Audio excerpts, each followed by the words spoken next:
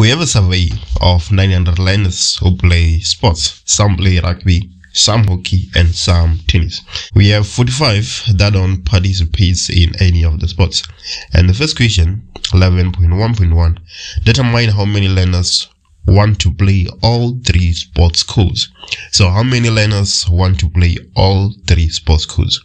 So learners who want to play all sport codes are indicated by this X, the intersection between rugby, hockey, and tennis. But then how are we gonna find the value of X? If we add all these numbers that we have here, including X, they should give us the sample space, which is 900 learners. So we can simply do that math. We're gonna have 160 plus 55 plus 200 plus X plus 60 plus 85 plus 255 plus 45 being equals to 900. If you add all of that, you get 860 plus X being equals to 900. So X is equals to 40. So 40 learners want to play all sports codes. They want to participate in all three. So we have 40 here instead of X. Let's look at the question that follows. 11.1.2. If a learner is randomly chosen, what is the probability that he or she prefers to play hockey only? So right, the number of learners that prefer to play only hockey is 200. This 85 prefer to play hockey and tennis, so we cannot include those. This 55 prefer to play hockey and rugby, we cannot include those. And then the 40 prefer to play all three sports, so we cannot include that. So the probability that a learner only prefers to play hockey is 200 divided by the total number of learners, which is 900. This is just 2 divided by 9. 2 in every 9 learners prefer to play only hockey. Alright, let's move to the following question. 11.1.3. Determine the percentage of learners who are likely to play at least 2 of the 3 sports. At least 2. So we need to include any number that falls between 2 or more circles. So let's go ahead and do that math. So 55 learners prefer to play rugby and hockey. So we can include those because they prefer to play at least 2. And then 85, they play at least 2, tennis and hockey. 40, they play at least 2 because they play all. So all is at least 2, if all is 3, right? And then 60, they prefer to play rugby and tennis, so we can include those.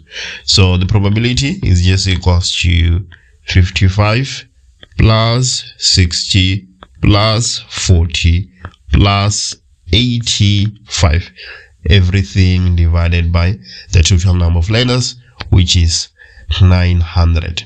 If you put that in your calculator, you should get 240 divided by 900.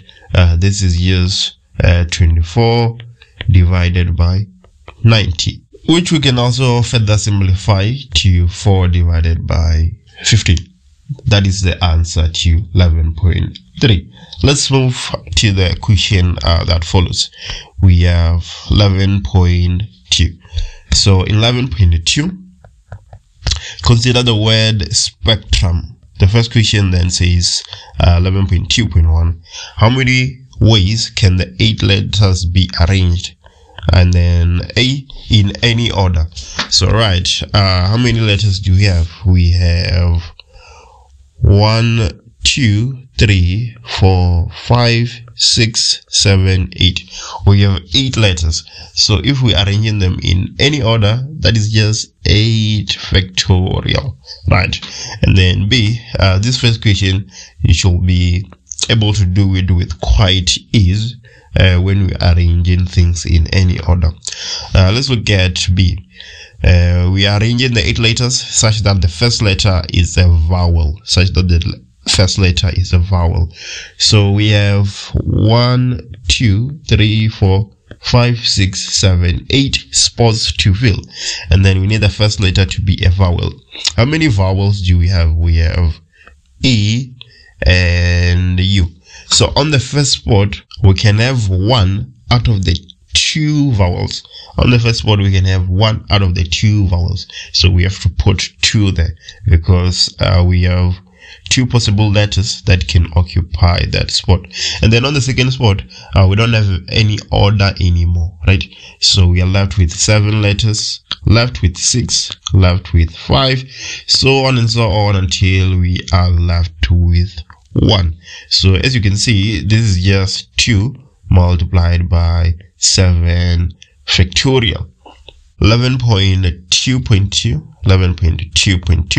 calculate the probability that in a particular arrangement of the 8 letters, the letters T, P, and R will be next to each other in any order. Right, they'll be next to each other in any order.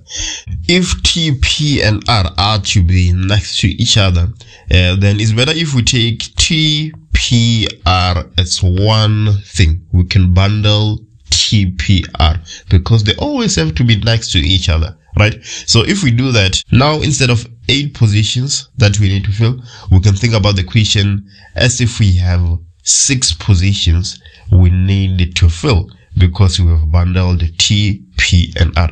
And if we have 6 positions we need to fill, then we're gonna have the probability is gonna be equals to, so we need to divide by the symbol space, which is 8 factorial. The probability is gonna be equals to 6 factorial, because if you have 6 things that you need to put in 6 slots, then you can do that in 6 factorial ways. Now what you have to account for is that T, P, and R, they can be in any order. So it can be TPR, TRP, so on and so on. So there's 3 factorial ways of doing that. So this is going to be our probability. If you put that in your calculator, you should get 3 divided by 28.